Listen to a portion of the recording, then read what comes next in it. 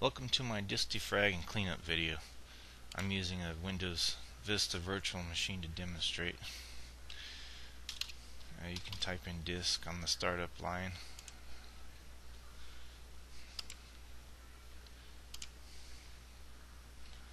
Disk cleanup looks for a certain list of temporary files. It asks you if you want to remove them. For example, internet, downloaded program files. And then there's more options where you can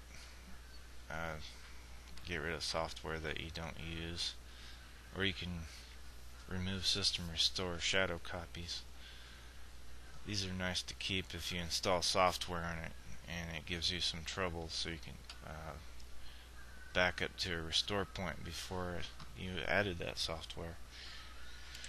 And there's also third-party software you can add, especially if you use someone else's browser like Firefox.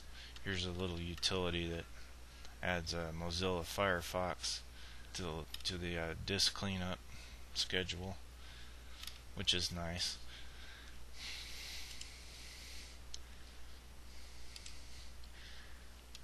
And disk defrag.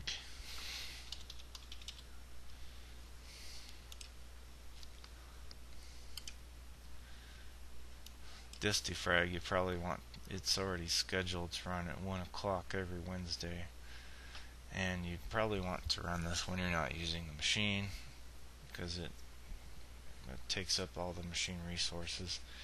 You can change the schedule, you can select what drives you want to defrag, and you can tell it to defrag right now if you want.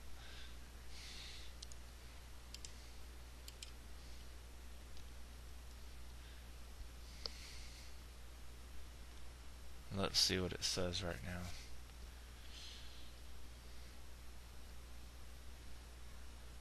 And we'll scan your disks for fragmented sectors.